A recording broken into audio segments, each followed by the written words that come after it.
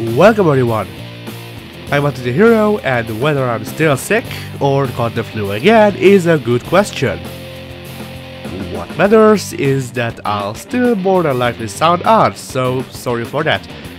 The start of this mini-series thing that is retooled, reworked, remade, I thought we'd start with the roguelike, you get the idea. Action platformer, dungeon crawler, bloody space marine, FPS, real-time strategy, MOBA, open world online shooter. Okay, I might have gone a bit overboard with the genres, but really, the topic of discussion is none other than Spelunky. Spelunky is an open source indie platformer, and co, which was made and published by Mossmouth as a freeware game for Windows. The game was later remade for Xbox 360, PS3, PS Vita, PS4 and Windows. The first public version was released in December of 2008.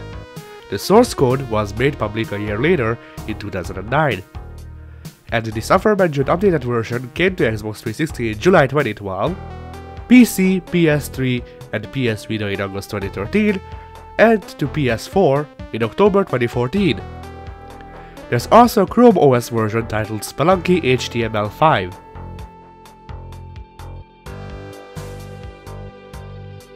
You play as one of 4 spelunkers, who are moving through a mine system picking up whatever is valuable, and saving themselves in distress, dogs, and...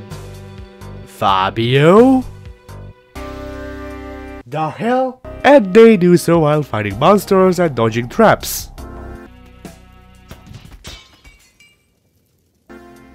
More or less. The mines are procedurally generated, which means you won't go through the same mine twice. Spelunky is one of the first games to be a roguelike, meaning it borrows concepts from roguelikes. Difficulties are changeable, not that this game really needs it. On your person, you can have ropes, which aid you in reaching higher areas, killing spiders and airborne enemies.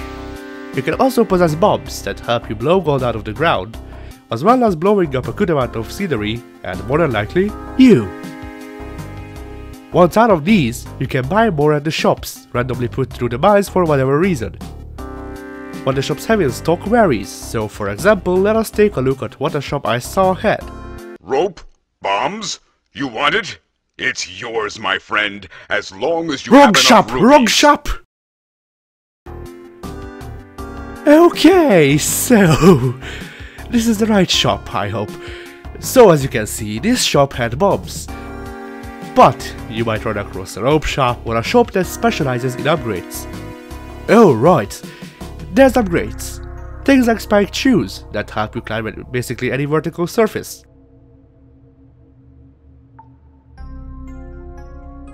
The game has stylized cartoony graphics, and that's a good thing in this case.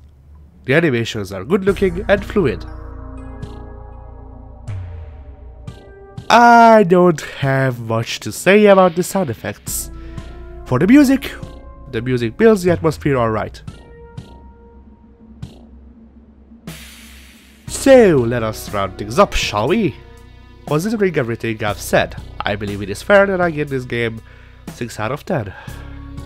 While I wouldn't call the game mediocre, unless you spend some time with it, you might not have a lot that would make you think otherwise. And that can turn off a lot of people in our age where everything needs to happen this instant. I hope you enjoyed this video, and with that, goodbye!